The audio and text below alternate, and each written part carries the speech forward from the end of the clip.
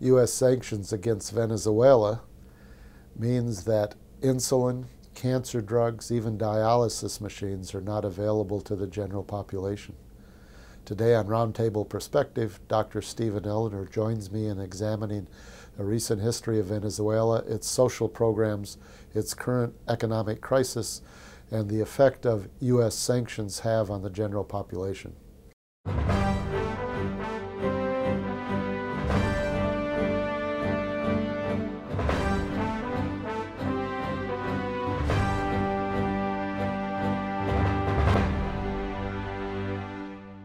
Welcome to the Roundtable Perspective. I'm your host, Lee Artz. I'm joined today by my guest, Dr. Stephen Ellner, who has returned to discuss a crisis in Venezuela and U.S. sanctions. Dr. Ellner got his Ph.D. in Latin American Studies at the University of New Mexico, and he's been teaching at the University of the Orient in Venezuela in politics and economics, and written widely on Venezuela and Latin American history. It's almost like you're a part of it, having lived in Venezuela for 20 years.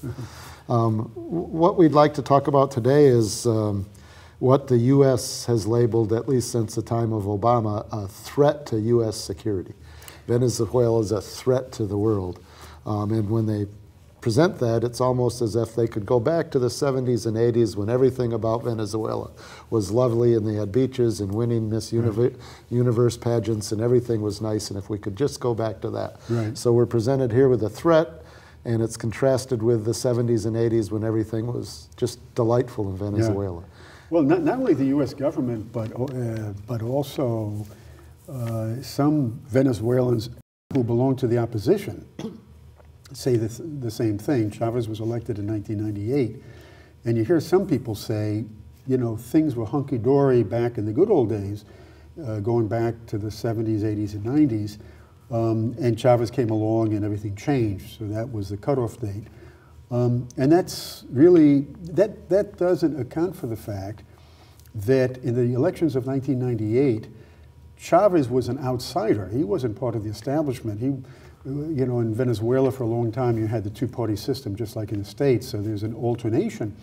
But Chavez was not part of the establishment. He was an outsider with a very anti-party discourse. And not only that, Chavez won with 56% of the vote, but the other major candidate, who received, I believe, about 38% of the vote, also had an anti-party discourse, Sala Romer. And the one candidate of the 4 or 5 candidates that participated, the one candidate who represented the system was the Secretary General of Acción Democrática, which historically is the largest party in Venezuela, and he got 1%. Alfredo Cero got 1% of the vote. So obviously there's a lot of discontent. But I think that there is an explanation for that. The situation in the 1990s was quite dire. In 1989, there were disturbances after the president announced an increase in the price of gasoline, and that kind of set off protests and then disturbances. The army was called in, and there were an estimated 2,000 to 4,000 people were killed. It's called the Caracazo. The Caracazo, yes. The Caracazo, which is really a misnomer because it began in Caracas, but it spread throughout the country. Is that referring to the shooting, or is that referring to the protests when it's defined as Caracazo? Caracazo. I mean, in popular imagination, that's when the military fired on us and the government fired on us? Is that how people see it? That's how people envision it. Okay. Because the looting was quite widespread, and people saw that, but they also know that the army was called in, and there was a lot of bloodshed. So that stands out in Venezuelan history. I wonder, I mean, when you're saying that, it's almost like an echo of Make Venezuela Great Again. Like there is a section of that society that would really like to have almost gated communities on the east side of Caracas where everybody's nice and all the Mercedes go and the poor live over here in the favelas or the barrios, and they're on the hillside, and everything was fine at that time. Right. And I can tell you, Lee, because I wasn't in either of the two categories. I mean, as a university professor, I was middle class. And there was a middle class in Venezuela. Because of the oil money, you had a middle class, not the majority of the population. But I remember talking about gated communities.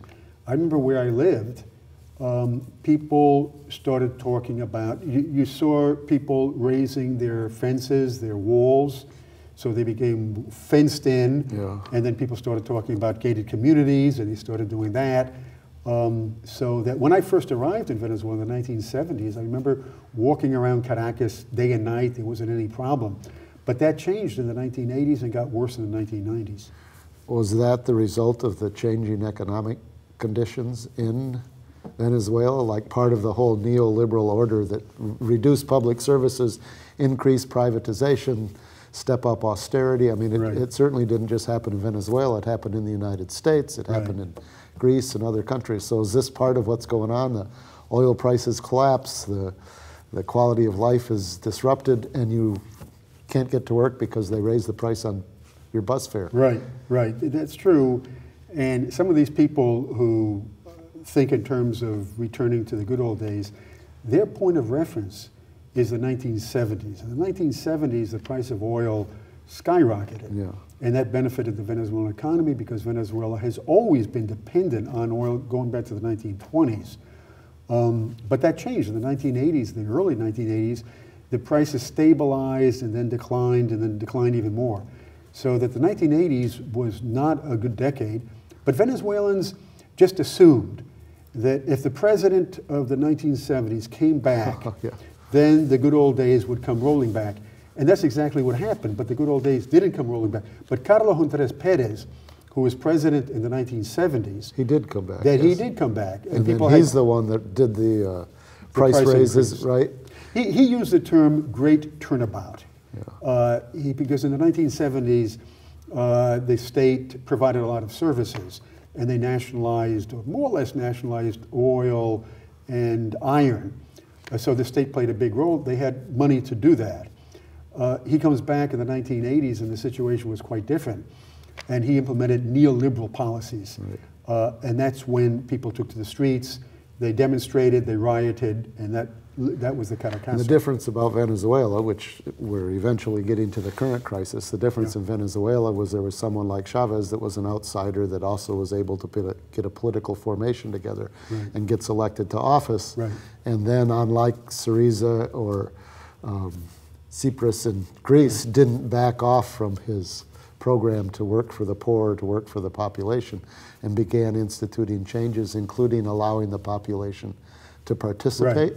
For me, that's something that's missing from most of the U.S. media, and most of the American people don't know what's happened in the last 20 years in Venezuela. So I was hoping you could give us some idea of what were some of the changes that, what was it, 26 elections in the last 20 years that have been held, and people have voted for the Chavez or the Chavistas 24 out of those 26 times. And well, why? There must be some benefit to this. So what were some of those things that people could point to and say, we like that, we like this is why we're voting Chavista? That's a good question, because 20 years is a long time, and somebody can be elected on the basis of a cheap populist kind of discourse. One time. But one time, or at best two.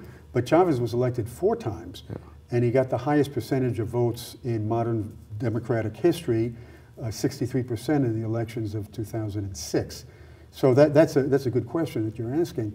And I think it has a lot to do with the social programs in which the community, the poor communities, were able to participate in decisions within their communities. You had the communal councils, which proliferated throughout Venezuela. And under a program that was developed in 2006, they would meet in assemblies, or they meet, because I'm really talking present tense as well. Assemblies decide the priority project for their community. They solicit funding from the government. Sometimes they get the funding directly. They carry out the project, or a construction company does, but they oversee. They demand. So they discuss the issues in their community. They make decisions about the priorities. They make the decisions about where their efforts or where their funding's going, and then they also carry out the work. I think that's very significantly, because you know, half of the population in Latin American countries are marginalized. They work for the informal economy. They don't have registered companies, or they're street peddlers. They work for themselves. And these people don't have any kind of organizational experience. They developed that experience as a result of the communal programs. So I think that's one explanation. Another explanation would be that the Venezuelan economy in the 1990s basically ceased to be Venezuelan because you had a massive privatization in which the state companies were sold off and not bought by local capital. Yeah. That happened in Mexico to a certain extent with, Carlos Slim, who bought telecommunications in Mexico. But in the case of Venezuela, all these companies were bought out by international, multinational capital. And some of the companies in the private sector, such as the cement company, which was owned by the Rockefeller of Venezuela, Eugenio Mendoza, well, he died, and the Japanese bought it, and then it was sold to the Mexicans, Cemex. Verizon was the owner of the telephone company in Venezuela. So Chavez represented a kind of economic nationalism.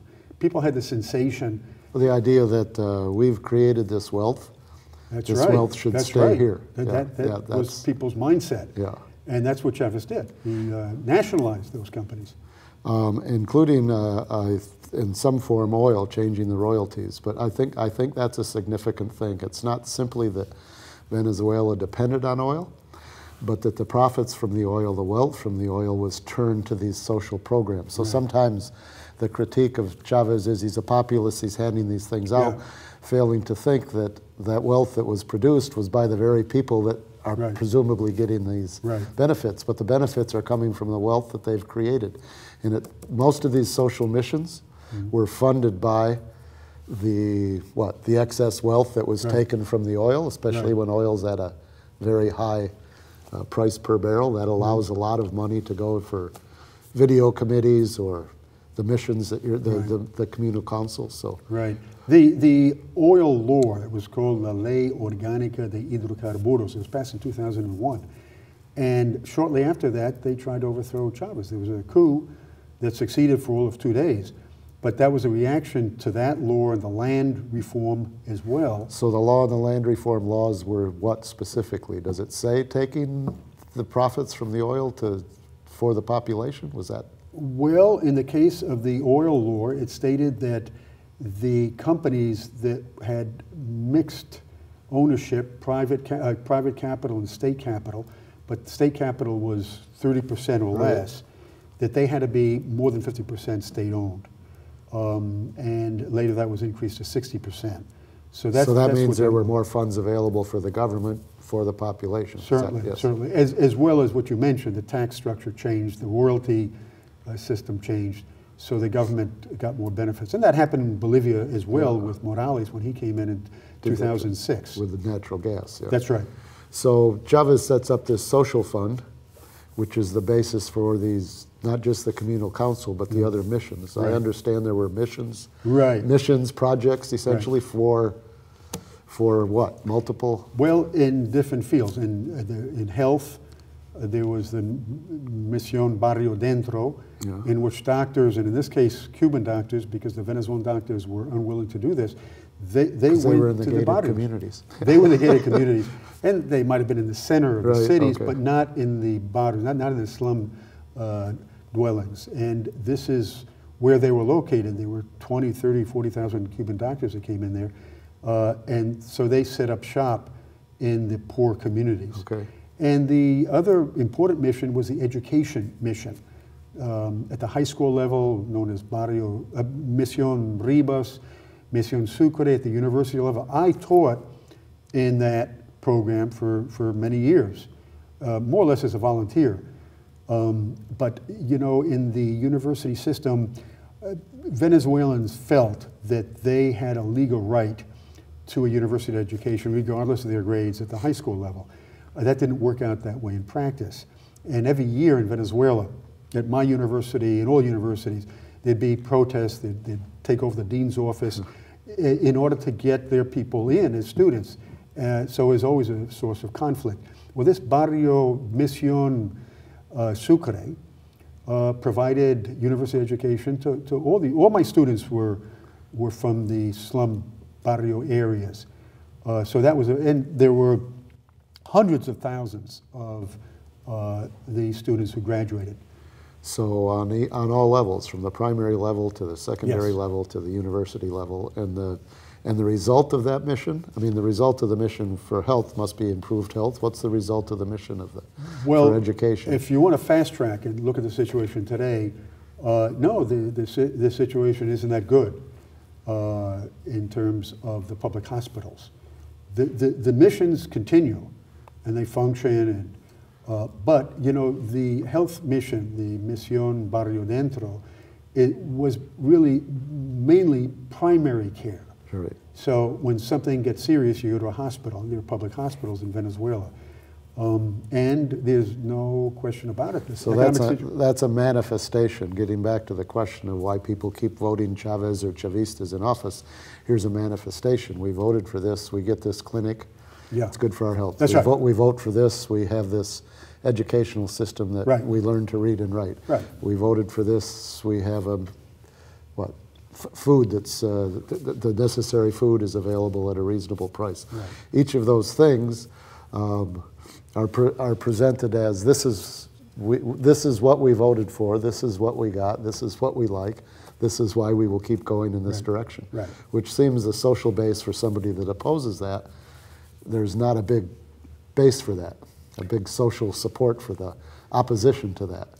Well, it all depends on which side of the tracks you're living on. Precisely, precisely. And one of the things that the middle class resented, I imagine the upper middle class even more so, is that Chavez said, I'm the president of all Venezuelans. I was elected to work in order to improve the lot of everybody, and that's what I'm doing.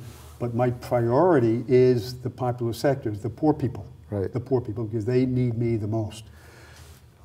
Now we have a crisis, but to get here, it didn't just happen because these policies of Chavez, or these policies that were being fairly egalitarian and benefiting the general population. But it would make sense if the price of oil goes from $130 a barrel to $30 a barrel. That's a big loss, and not just for the profits of any particular company, but the reduction of the social funds. So some of the support for the social programs also takes a dive, which now it appears like, for more, it would seem like, well, this may not work out for us.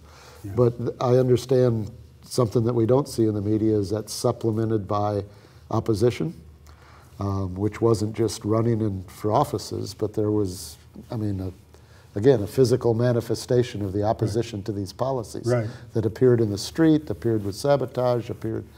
Could you talk some about that? Surely.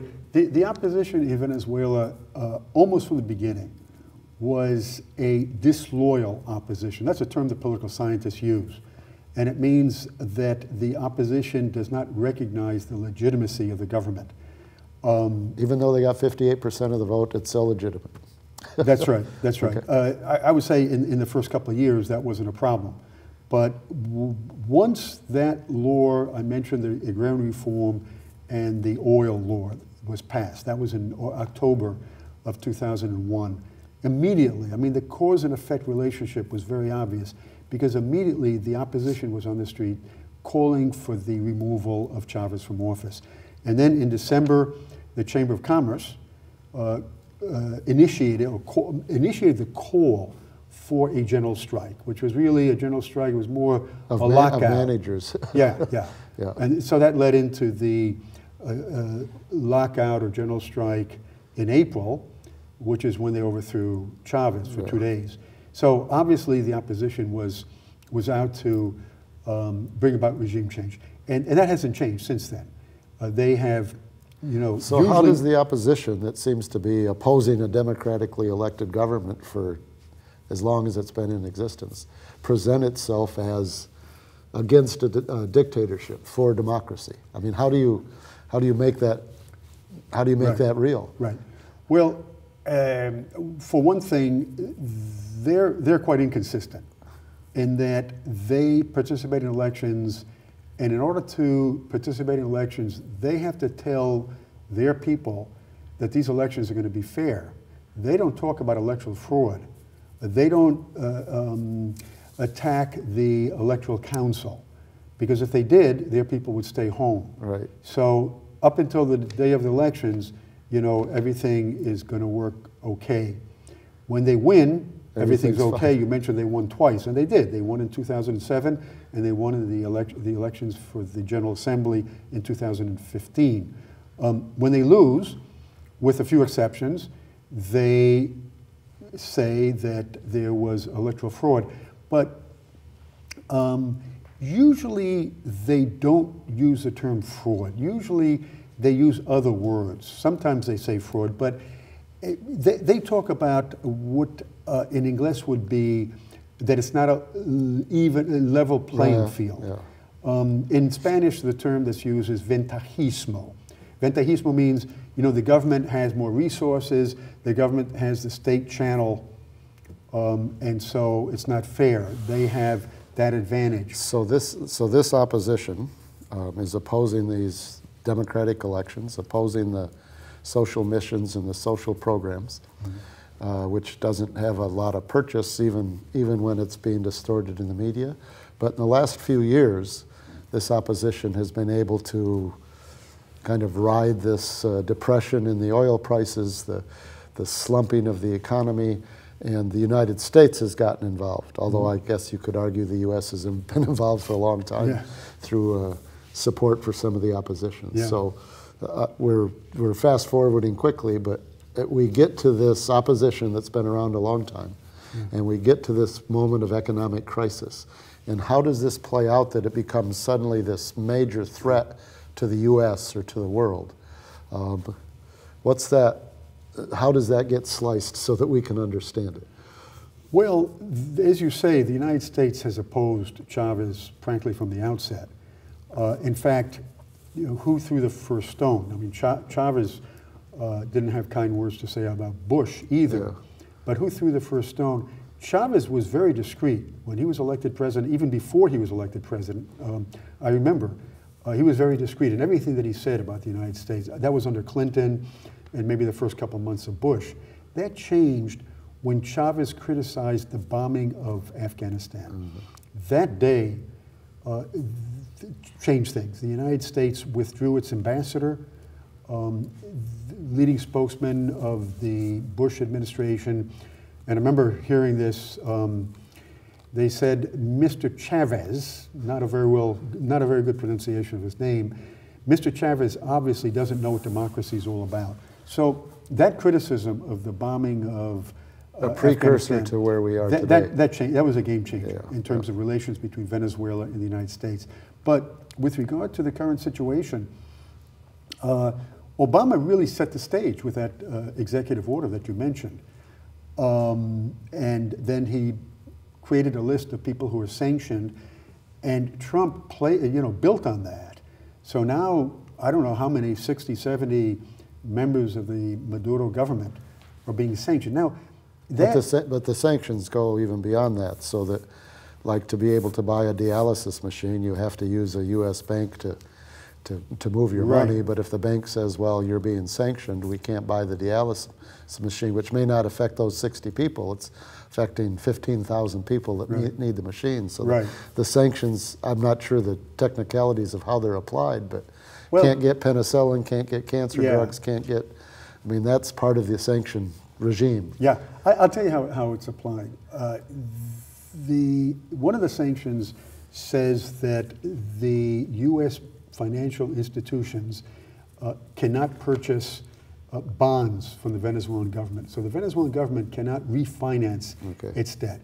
Now, it also affects all kinds of transactions because transactions are in dollars. The world economy is in dollars. So everything goes through U.S. banks.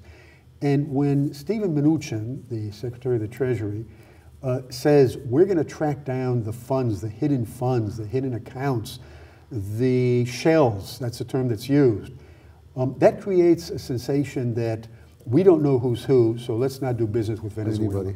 So Venezuela, in effect, is there's a boycott. Venezuela is a nation, and that's affecting the economy in a big way. I don't know if it's going to get them back to the 1970s, but I think that the connections that you've made here about where Chavez comes from in response to the austerity and neoliberal and the benefits that came and how this doesn't fit with the almost global move to privatize just about everything. There's a resistance to that. And then I would say the worst travesty is to have people involved where they're actually making their own decisions. Right. And perhaps a threat of a good example, as they've said before. So. Right. That's subversive. Yes. Well, I don't think anything we've said here today is subversive. I think it's been fairly informative, and I hope that our viewers appreciate it. And you've been here with us twice. I hope that we can talk with you again. But it's all the time we have on our program. Thank you, Dr. Steve Ellner, for joining me today on Roundtable Perspective. I'm Lee Artz. See you next time.